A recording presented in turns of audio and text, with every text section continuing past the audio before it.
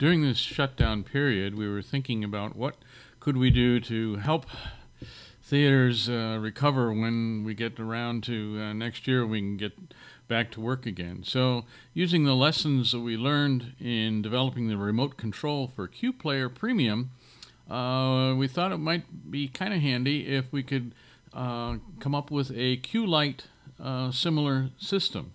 Q Lite system, as you know, where someone in the booth can flip a switch and a light backstage or whatever will go from green to red, indicating that something should happen.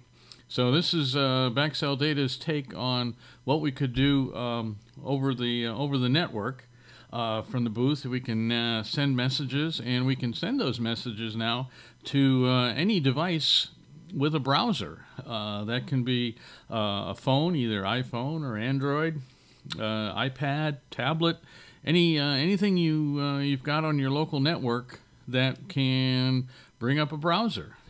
The program looks like you see it here.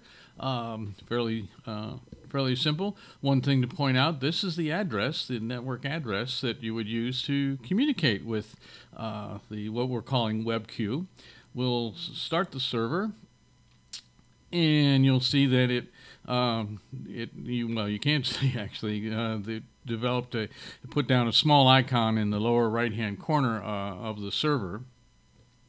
And so now we'll open up our browser. Now here I've done it locally because in trying to do this screen capture to demonstrate for you.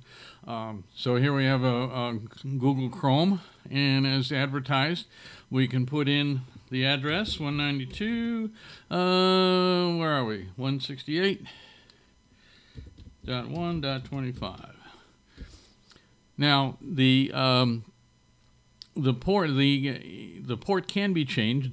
80 is the default that comes when you download the zip file, but there is a ini file that you can go and you can change that port should there be a conflict if you already have a general purpose web browser running. And okay, so now we're connected. What the user can happen next is we can double click up here and identify ourselves back to the host. Supposing we're backstage and we're Dave. Okay, now so here we have Dave is connected, and this is our line. The original design here has space for 2 remote users. If you feel that you need more, or you find this tool handy and you really want to go up to 3 or 4, send a message to Backsell Data saying, hey, this is a great tool, but I need more things, more people. So what normal usage would be is you're connected. I'm in the booth. I see that you're connected, and now I'm going to tell you to get ready to slide the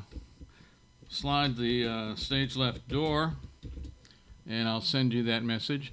I can pick a color anywhere down here to do that. So we'll send that message, and we can normally one would spell door differently, but there we go. We can send that. And you'll see the, at least locally here, of course, the latency is very small.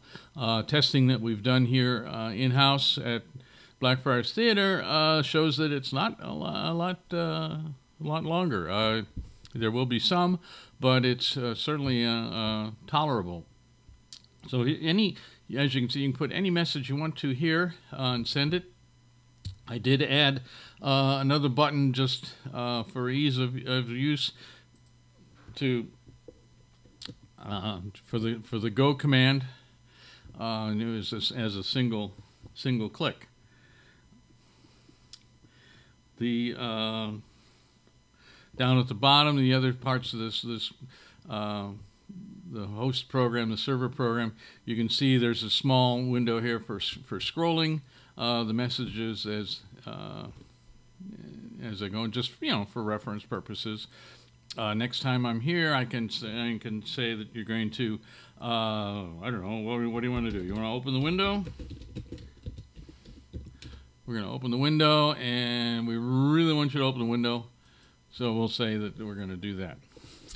So that's pretty much all that it is, all it does. Like I say, you can have up to 2 people. If you need more, shoot us a note, let us know.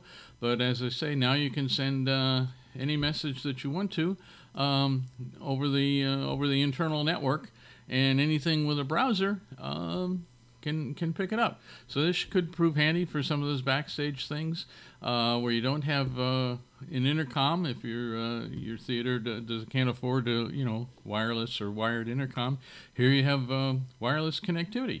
So enjoy.